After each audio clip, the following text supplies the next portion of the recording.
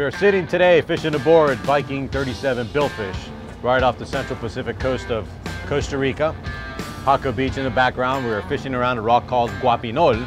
Pretty well known for catching trevallies, jacks, cubera snappers, and the famous roosterfish. And we're using the boat today to do a little inshore fishing. We want to show its versatility, even though it's called a billfish, that's not necessarily has to be used for bill fishing. This boat is capable of doing anything you want to do with it. Big boat packed into a little boat. Fishing with us today, we have Robert Fly Navarro. He and I go back about 20 years. Three main features for inshore fishing this boat has is number one, the live well. You got to have live bait. Number two, it's a shallow draft boat, and it's very maneuverable to get into tight places. And another incredible feature this boat has is it has a Seakeeper 5 in it. It really has changed the industry. Here we are, there's a little bit of a sea today. You can see some swell rolling in, but this boat is very stable with the Seakeeper 5 in it. And we're here with Captain Carlos from Wingman Charters. What kind of live bait are we using today? Well, we got some goggle eyes, we got some blue runners, and we got some loop downs. We're gonna start out with a goggle eye. Okay. And then use a variety of bait and see what happens. See little fish busting up on the surface. Yeah, we just ran over a rock here, marking a bunch of fish.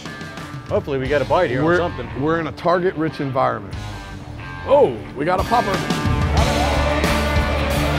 And ladies and gentlemen, I think Fernando's got one on. Go get him, Fernando! We got Fernando here with Team Galati doing battle with what we think is a roosterfish. Yeah, oh, yeah!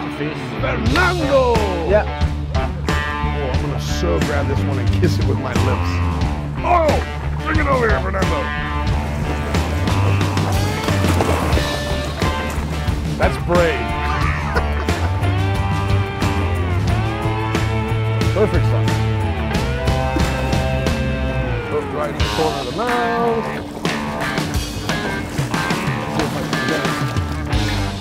Hey, Fernando! Come over here, my boy! Look at that pretty roosterfish. ¿Cómo se dice roosterfish en español? Pez gallo. Pez gallo! Pez gallo! All right, let's let him go before anything bad happens. Yeah, we gotta release him. That's a nice, nice fish.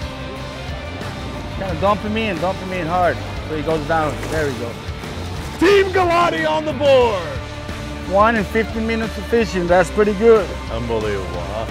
And there's nothing better than being out fishing with all your buds here in Los Sueños and just being literally 5 minutes away from the marina.